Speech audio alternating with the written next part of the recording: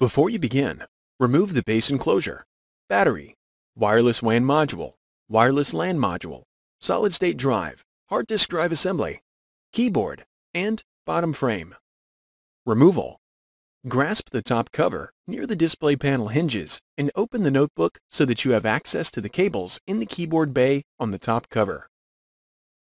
Using minimal force, lift the locking bar up on the USB board ZIF connector and disconnect the USB board ribbon cable from the system board. Grasp the top cover near the display panel hinges and close the notebook. Remove the 3mm P1 Phillips head screw that secures the USB board to the top cover.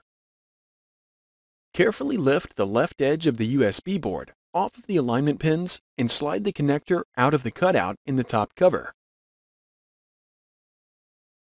Remove the USB board ribbon cable from the cutout in the top cover and remove the USB board.